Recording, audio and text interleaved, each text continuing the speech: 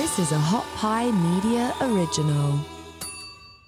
So, my biggest concern is that we're equating getting the job done with doing the job effectively. And I think those are different things. And I think what we're discovering with remote work is we can get the job done. We can work remotely. I mean, it's working, we're getting it done and everything is fine. But I don't know what kind of value we might be leaving on the table. Now, that might be, sorry, it's a long answer. That might be a calculation that a lot of organizations are willing to live with.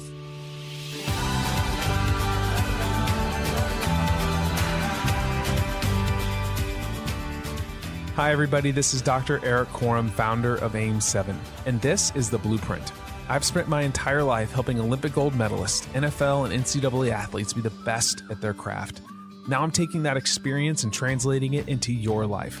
This podcast is for busy professionals and household CEOs who care deeply about their family, career, and their health. There's an ocean of content to wade through, but I do the heavy lifting for you and distill cutting-edge science, leadership, and life skills into simple tactics optimized for your busy lifestyle and goals. Today, I'm joined by Todd Henry. Todd is an author and internationally sought-after speaker on the topics of creativity, productivity, and developing a passion for work. As Todd says, he's an arms dealer for the creative revolution. On today's episode, we discuss the practices you need to engage in to be creative when it matters most, and the 3 assassins stealing your creativity. This was a ton of fun for me and really fulfilling, as I read of one of Todd's books, The Accidental Creative, about 8 years ago, and it had a really big impact on me, and it's been a desire of mine to have him on the show, so this was a lot of fun. But right now, would you please take one moment and hit the subscribe button on whichever listening platform you're joining us from, as this is one of the best ways that you can support the podcast. But now, it's time to lean in and learn from the best. Todd, I think you would agree that in general, we have moved to a knowledge worker economy, and our ability to create, for a lot of us, is our livelihood. You say that in order to be creative, to be a creative asset to your team, that you need to be prolific, brilliant, and healthy. How do we be prolific on demand? How does that work? Well, to get right to the punchline, right? The dirty little secret is if you want to be brilliant at a moment's notice, you have to begin far upstream from the moment you need a brilliant idea. And the way you do that is by building practices into your life to sustain your creative ambitions. You see, many of us have creative ambitions. We have things we want to do, projects we want to create, businesses we want to start, promotions that we want to get, right? We have all these ambitions, but we're not willing to build the infrastructure necessary to get us there. Anything great that we want to do in any aspect of life requires infrastructure. Without the infrastructure, you're not going to accomplish the results you want, or it's going to be a tenuous result at best. So if you want to be brilliant when it matters most, you have to begin by building practices in your life that prepare you for those moments when you need to be brilliant, so that you have all of the resources, you have the ability to focus that you need, you have a clear understanding of what you're trying to do, you have the time built into your life to connect dots, to synthesize, all of those things. So that is what I find among creative pros who seem to be prolific, brilliant, and healthy all at the same time.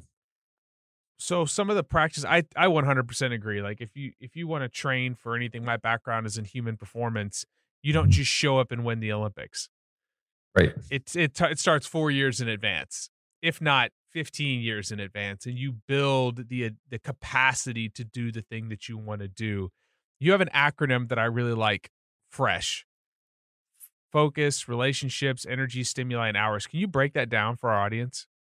Sure. Yeah. So these are really the 5 common areas as I researched. First of all, I spent a lot of time leading teams of creative people. And I noticed that some people on my team were especially resilient in the face of pressure, and other people seemed to struggle when under pressure. And what I discovered was that the people who seemed to be especially resilient had a set of practices, as I mentioned, in their life, but they seem to have practices in these 5 areas.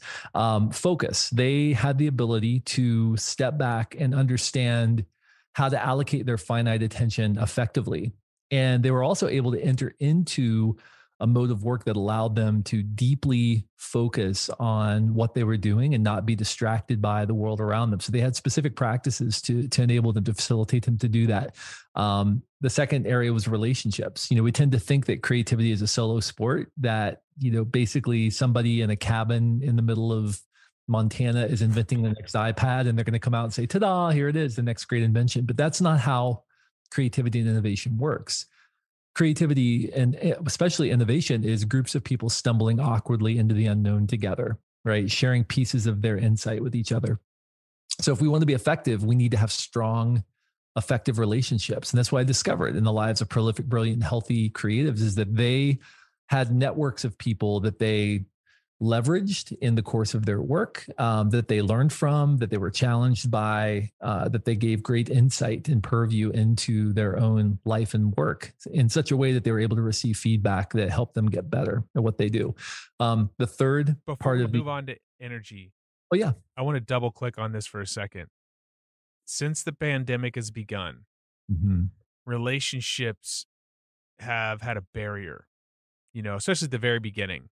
Right. How have you seen that impact creativity? Have you seen there in a ripple effect on this at all? So I have. The biggest way that I've seen it impact organizations, especially, is when we're not in the same room breathing the same air, which is what we've been trying to avoid for the last couple of years. We can communicate with our words. We can communicate with our text, right? We can type things back and forth to each other.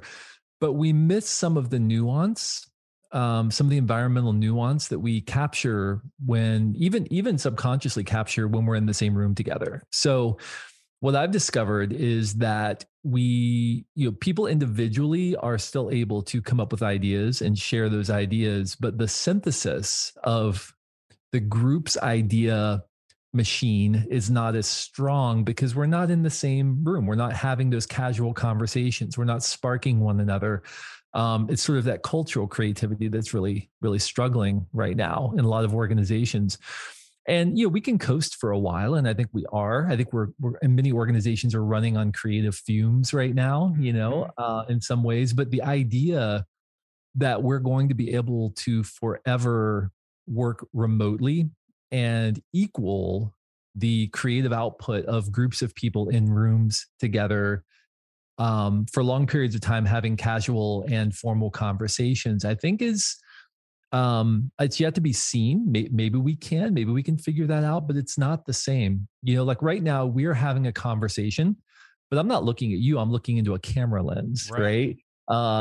I'm not capturing your facial expressions. I'm not, seeing how you're sitting right now. I don't even know if you're wearing pants right now. I hope you. I am.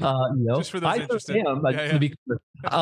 But there's just this sort of intimacy that we lose when we're not together, when we're not in the same room, and that intimacy and that empathy is important for our ability to problem solve, to empathize, to synthesize in a way that is not just convenient and that maybe gets the job done, but that actually meets the needs of the people we're trying to solve problems for. So, my biggest concern is that we're equating getting the job done with doing the job effectively. And I think those are different things. And I think what we're discovering with remote work is we can get the job done. We can work remotely. I mean, it's working, we're getting it done and everything is fine. But I don't know what kind of value we might be leaving on the table. Now that might be, sorry, it's a long answer. That might be a calculation that a lot of organizations are willing to live with. Hey, we're saving a lot of money. We have a greater access to a more diverse talent pool, geographically and otherwise. So it's worth it to us to leave some of that value on the table to gain some of the other benefits. But I'm just talking in terms of pure creativity, pure innovation. I think it's very different when we're not in the same room, breathing the same air. 100%. I appreciate you going into that because it's something that's top of mind for me. I have a startup and yes, I could access greater talent, but there's a connectivity. At first there were some people I was working with that wanted to have their camera off. And I was like, no. Yeah. We're going to talk to each other. And my friend, Dr. Michael Platt at Wharton, he's the head of neuroscience there. He has some really cool research on just even the angle of the camera lens and how it impacts our ability to connect. And so like when these people have these really weird, coming at the right cheek kind of stuff, it's like Yeah.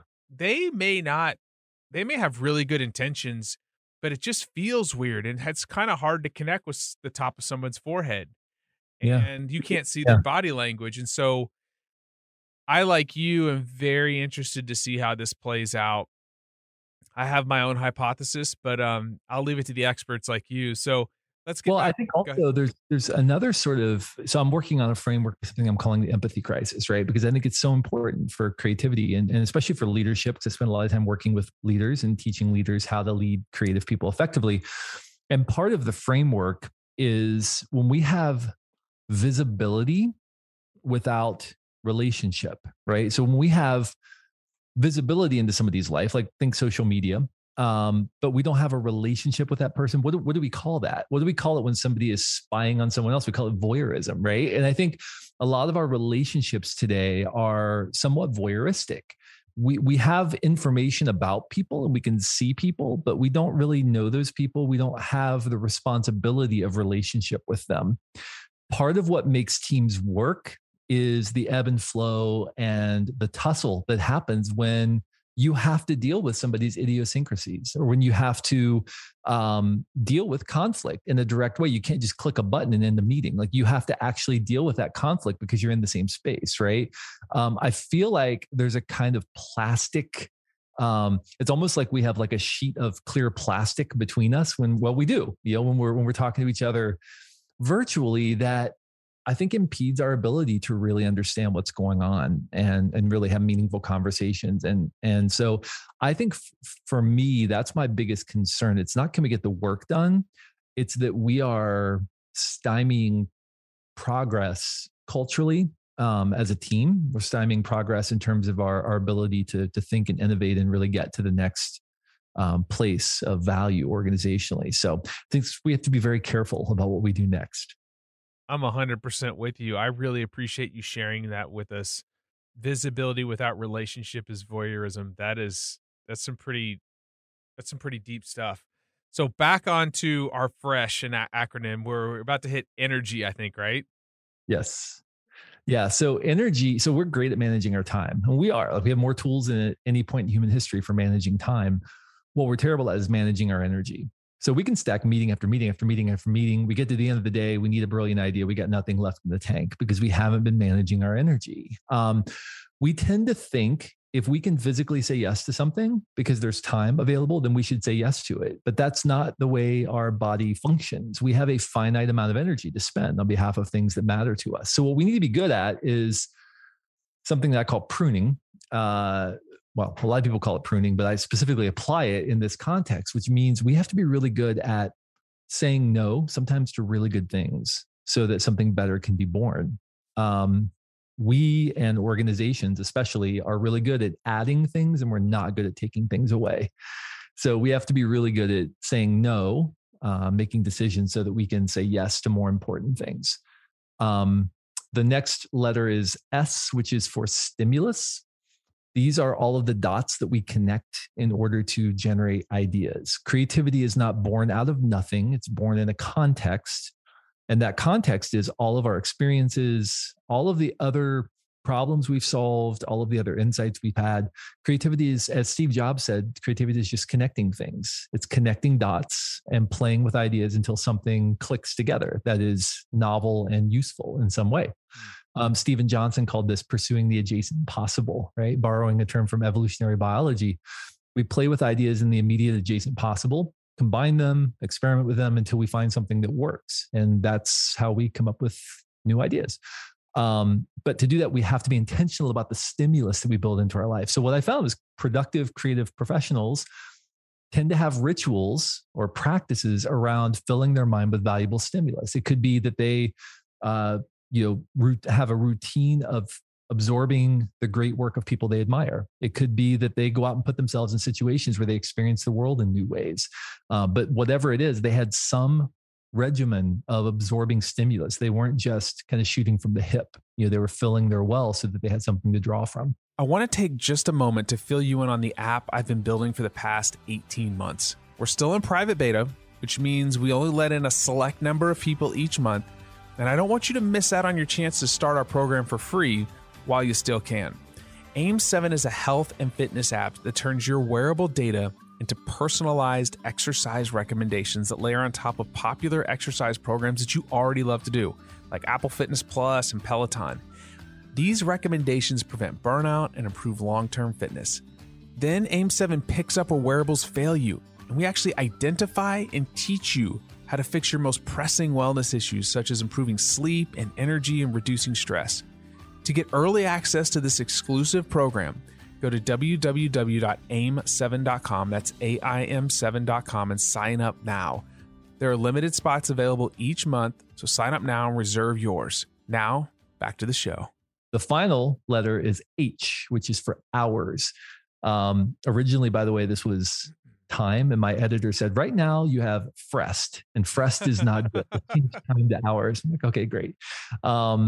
We are really good, as I mentioned earlier, about planning our time, but we often think of our time in terms of efficiency, not in terms of effectiveness. So I like to couch it in the context of, for example, how we think about money. You need some money to spend for sure, but if you're really smart, you're also investing some of your money in a vehicle that's going to maybe not show you an immediate return, but will show you a return over time.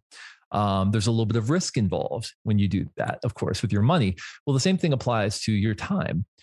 We often spend our time on things that are urgent, that matter now, but we very rarely invest our time in activities that may not have an immediate payoff, but may pay off later. Things like spending time to do nothing but come up with ideas for our projects. That feels very wasteful when you get to the end of an hour and you have nothing to show for it, right? So that's why we don't do it. But that's an investment of time in something that matters.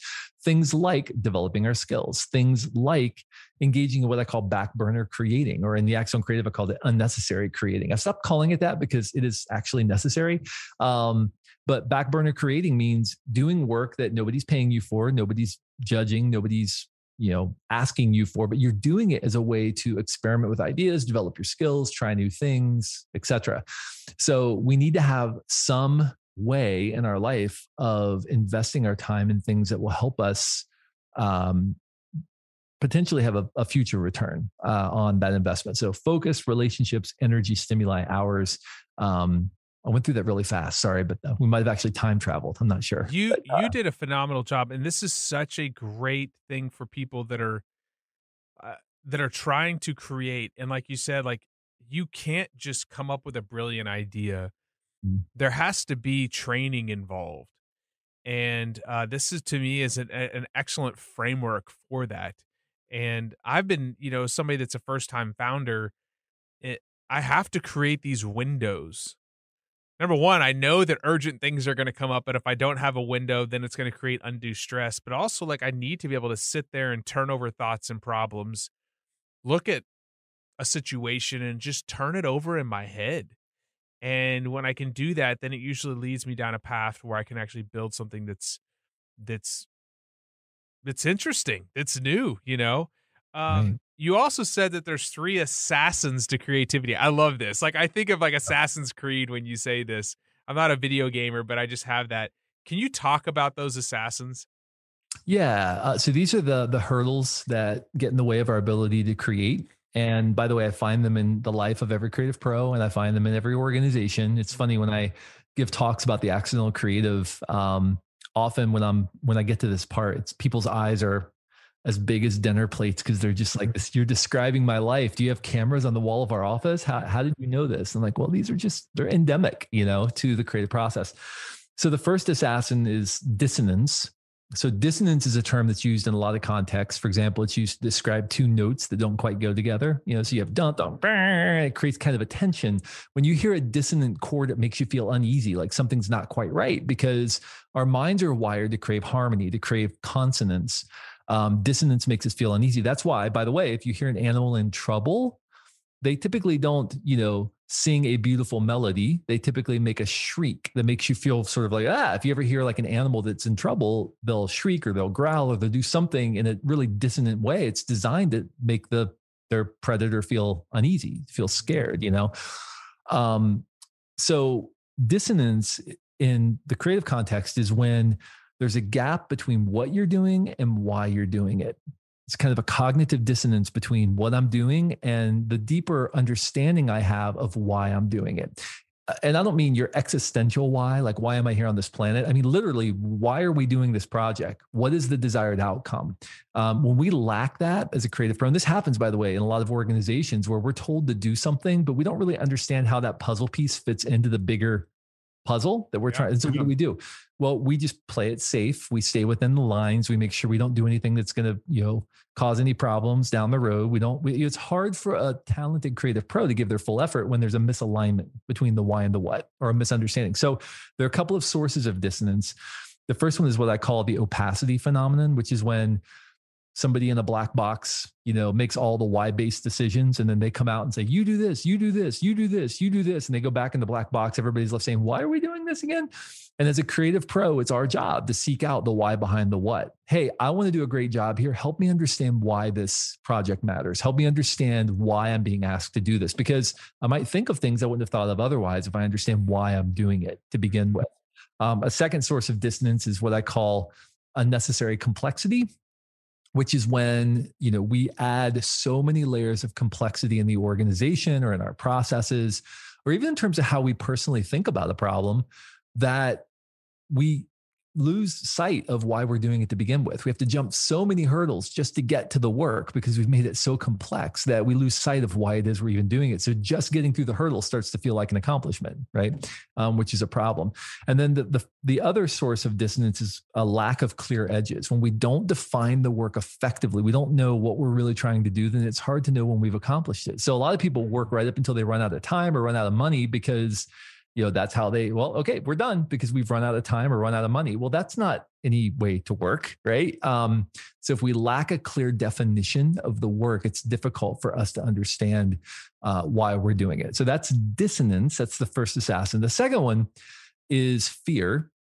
Fear is when the perceived consequences of failure outweigh the perceived benefits of success. So we don't act. We don't take little strategic risks in the course of our work. We artificially escalate the perceived consequences of failure to the point that we become paralyzed. Any little risk starts to feel like too much risk. And that can sound maybe a little dramatic when I say it that way. It's not. But if people don't know the why and the what, yes, and those aren't aligned, you're going to be afraid. That's right. You're going to experience fear. And that's what's interesting is people have multiple times when I've either given a talk on this and I'm sort of doing at the end, just kind of meeting people after a meet and greet or something. So many people have said all three of these assassins are like a giant circle. They all sort of run in, and they totally do. Absolutely. There's no question. So, when you are experiencing fear of failure, voices start whispering in your ear, become confusing, and then you experience dissonance, right? So it's not like these are discrete. I mean, they definitely interact with one another for sure. So the question that I usually challenge people with for dissonance specifically is there anything that you're doing right now that you don't have a clear and compelling understanding of the why behind it, right? For fear, is there any place in your life or in your work where you're afraid to take strategic risk, where you feel like you're shrinking back, where you're not extending yourself? Because the reality is, if you're not occasionally failing, you're probably not trying sufficiently difficult work. And listen, we don't want to fail. Nobody wants to fail. But you should at some point get to the edge of your ability if you're really working up to your potential. You should occasionally fail. Now, maybe that doesn't mean failing in the grand sense, like my business went under or we lost the client. That's not what I mean.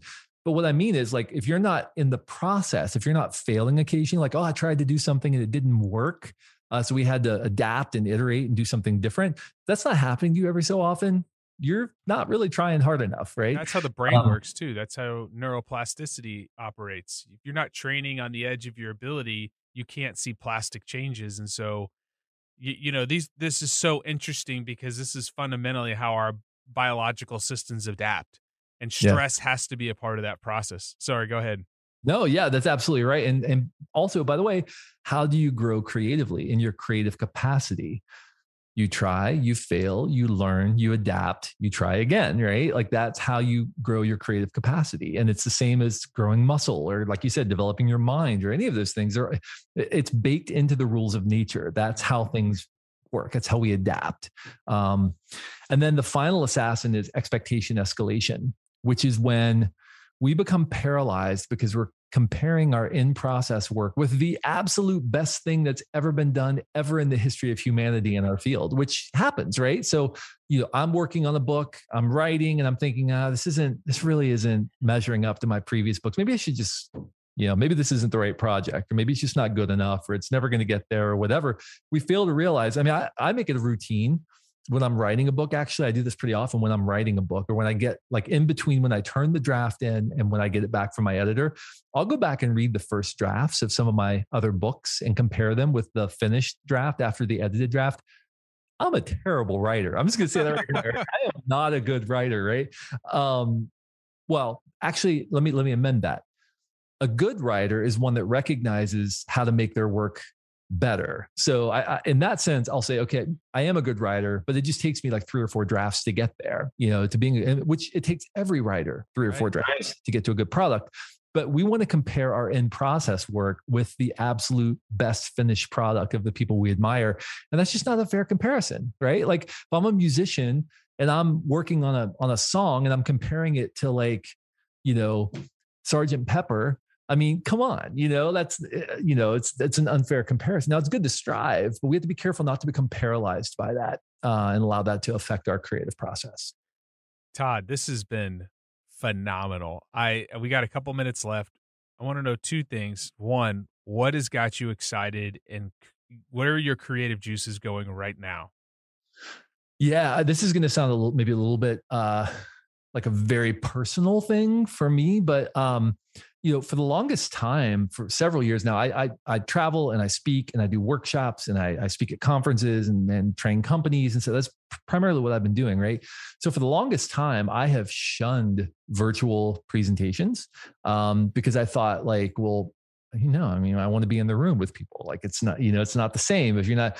I have come not only to like begrudgingly accept virtual presentations, but actually have kind of fallen in love with doing virtual presentations because I can present to a group in Manila, Philippines, and a group in Chicago, Illinois in the same day, which I could never do before. So it's just exciting to me now that so many doors have opened to be able to train and teach companies from all over the world. So I've had to get really creative, like basically turn my office into a production studio, which you're not seeing right now as we're doing this, but like, multiple cameras and multiple microphones and multiple everything to be able to, in full production suite, to be able to do these presentations. And I absolutely have fallen in love with that process. So that's a great example of how constraints yield innovation. Right. I didn't want to do it, but because I was constrained, I had to do it and figure it out. And I discovered I actually really found some deep love for that. So I'm very excited about that. I'm also, though, by the way, really excited to get back in the room with people again. I have a handful of in-person training and speaking events on the calendar, and I'm really excited about that. I've done a couple over the last couple of years. And every time I do it, I'm like, oh, yeah, that's right. It's great to be in the same room with people. The energy, and especially I can imagine in a small group where you can get really tactical, you can really add some value. So if people want to learn more about you, buy your books, or even book you for an engagement, where should they go? Yeah. So if I'll give you a couple of places. My personal site is toddhenry.com. And there you can learn about my speaking and my books and all of that. If you're interested in my podcast, which has been around since 2005. Awesome, by the way. Oh, thank you. We've been doing it weekly since 2005, which is kind of crazy to think about. That's at accidentalcreative.com. You can find that. And there's also a free course there and some other stuff that you can explore at accidentalcreative.com. Awesome. Well, thank you so much for joining us today. This is like a fulfillment for me in a lot of ways because I read your book so many years ago. I loved it. You have several other books that are world class, and I just am really appreciative of having you on. And thanks for joining me. Yeah, thank you so much. If you enjoyed today's episode, I suggest that you check out episode number 60 with Steve Magnus, the author of The Passion Paradox. Steve and I discuss how you can pursue your passions without burning out, developing mastery, and the myth of mental toughness. Thanks for joining us, and I'll see you soon. Thanks for listening. You can find more episodes and all of our other Hot Pie Media originals baked fresh daily at our home online at hotpiemedia.com, the Hot Pie Media YouTube channel, or wherever you listen to podcasts.